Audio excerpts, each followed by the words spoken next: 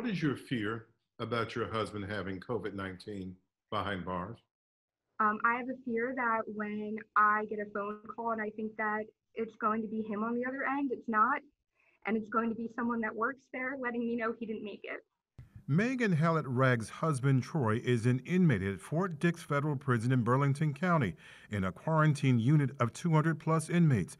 She says Troy has multiple underlying health ailments that put his life at greater risk with his COVID-19 infection. Every chance he gets, he tells me, Megan, I can't stop coughing, and it makes it hard to breathe. I'm coughing up blood because I'm coughing so much. A nurse said she was going to try to get me cough medicine, and then she was now told she's not allowed to. They said they're going to let it run its course.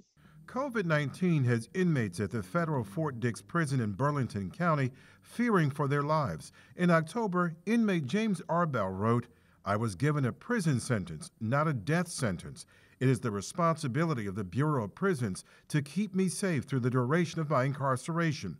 Arbell said his health conditions put him at greater risk of death if he contracted the virus. He says to outsiders, it appeared the prison was doing the right thing.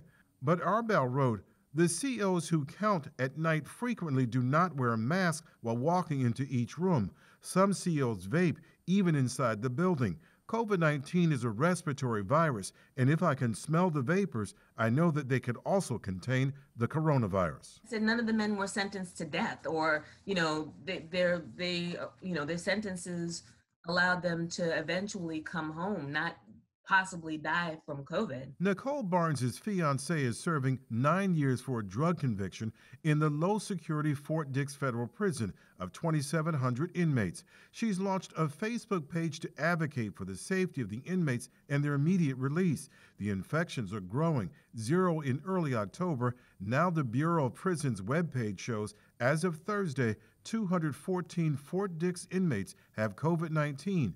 I don't trust the numbers. The U.S. Supreme Court ordered the BOP to reduce the population at the Elkton, Ohio prison because conditions were dangerous amid a devastating outbreak, which by then, COVID had killed 9 inmates. In October, the BOP transferred some of those Elkton inmates to Fort Dix. The ACLU says its clients behind Fort Dix's bars report the medical care is substandard. We've been told that a town hall was held and the clinical director said, we have to ride it out. That's what we've been hearing from numerous sources. We have to ride out COVID-19. In the spring, the U.S. Attorney General directed federal prisons to come up with a compassionate release home confinement program. The Bureau of Prisons has not responded to our request for information about that. A lot of people were denied, and the denials were based on the fact that they were going to be able to maintain the inmates' health. But hello. The ACLU sounded the alarm in May about an outbreak at Fort Dix Prison. Unfortunately, we did not prevail in our litigation, and today's reality is the proof. I think that our clients were right. They tried to say, BOP, take care of us. The BOP has failed to.